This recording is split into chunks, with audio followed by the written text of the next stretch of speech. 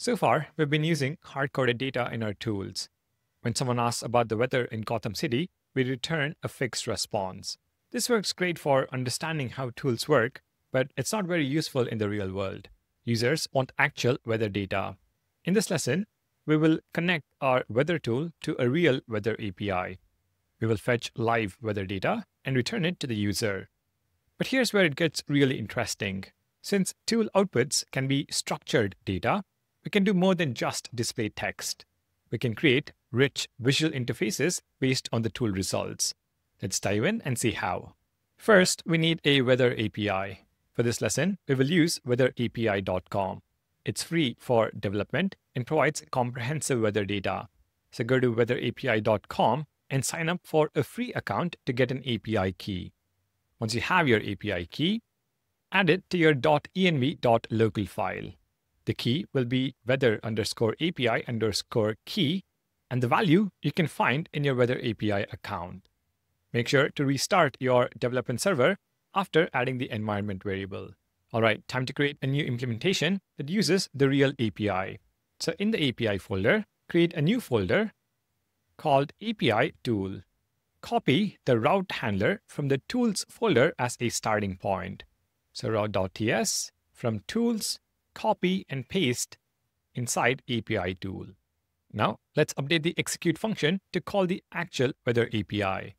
So replace the hard-coded data with a fetch call.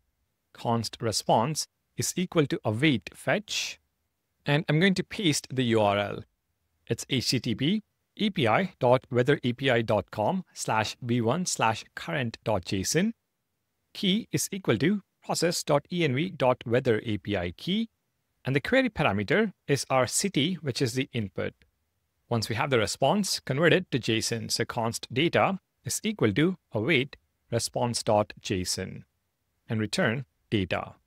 This works, but the weather API returns a lot of data we don't need. For our example, let's extract just the essential information. Some elements from location, some elements from the current temperature, as well as the condition. So we create a weather data object, const weather data, with just the fields we care about. That would be location, which is an object, name, data.location.name, country, data.location.country, and local time, data.location.local time. Similarly, we need the current temperature in Celsius, so data.current.temperature in Celsius, and the condition. This is going to be text, and there's a code associated with it. This condition code will be useful later for styling. We return weather data instead of the complete data. Perfect. Our route handler is ready. Next, in the UI folder, create a new folder called API tool with a page.tsx file. Copy the code from UI/tools page.tsx as a starting point. Update the component name and the API endpoint. So this is going to be API tools chat page. The endpoint is API-tools. And don't forget to update the import for the chat message type, API-tool/route. For the output available state, we need to update our JSX.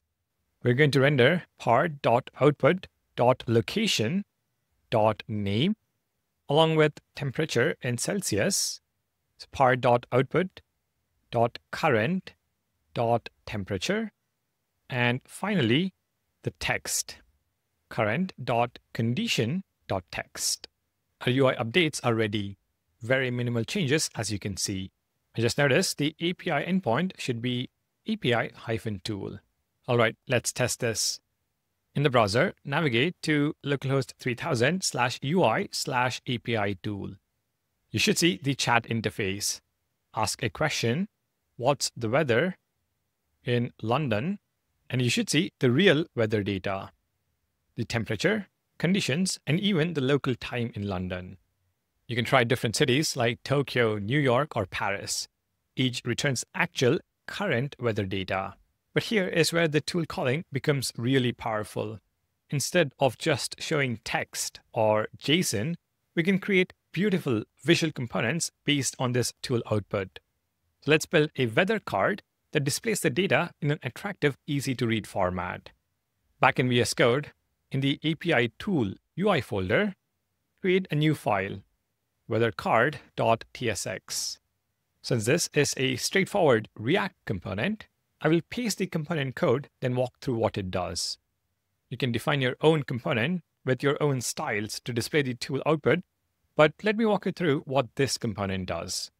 First, we define TypeScript interfaces.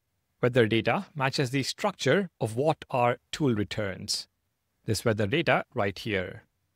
Then we have weather card props, which defines the component's props.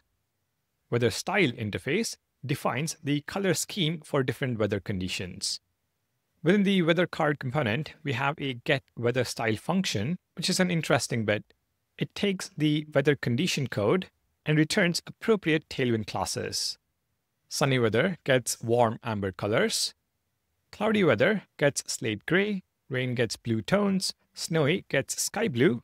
So each weather type has its own color palette that creates the right mood. The format time function takes the local time string and formats it nicely, showing just the hour and minutes with AM or PM. In the component's return statement, we create a compact weather card. It's a horizontal rectangle with the city name and local time on the left, temperature and conditions on the right. The background color changes based on the weather condition, creating a visual representation of the weather that you can understand at a glance. As I already mentioned, you don't have to copy this exact same component. It's a straightforward React component, so define your own JSX and style it the way you want to. Once you have the component ready, let's use it in our page.tsx. Import the weather card at the top, so import weather card from /weathercard. Find the case for handling tool getWeather, output available, and currently it simply displays text values for location name, the current temperature, and the condition text. Replace this with the weather card component. So div, the key prop remains, but a simpler class name for some margin. And then we render the weather card component with weather data props set to part.output. This matches our interface structure. The weather card component will handle all the visual representation. All right, let's test it out. Let's save this and head to the browser. In the browser, you should already see the weather card component being rendered. We have this weather card with a purple or violet background, which is the default style. You can see background color, BG violet. The temperature is prominently displayed. The local time shows you AM or PM. And we also have the condition code text, cloudy. The code we have only checks for snow, rain, partly cloudy, or sunny. So cloudy falls back to the default styles. Let's refresh and ask, what's the weather in Paris right now? We can see it's 5:07 p.m., 24 degrees Celsius, and partly cloudy. And the gray background reflects partly cloudy. What's the weather in New York? And we see it's 10:57 a.m., 24 degrees and sunny. The warm amber background reflects that. The visual design changes to match the weather. This is why structured tool output is so powerful. We're not just getting text back from our tools. We're getting data we can transform into rich user interfaces. It's the perfect combination of AI intelligence and traditional UI development.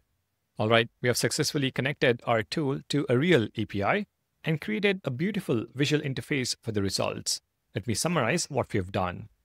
We started by integrating with weatherapi.com, replacing our hard-coded data with live weather information.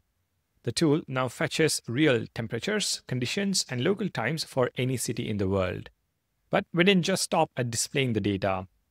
We built a weather card component that transforms the structured tool output into an attractive color-coded weather display.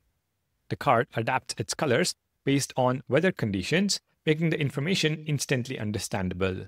We render the component in page.tsx for the case output available.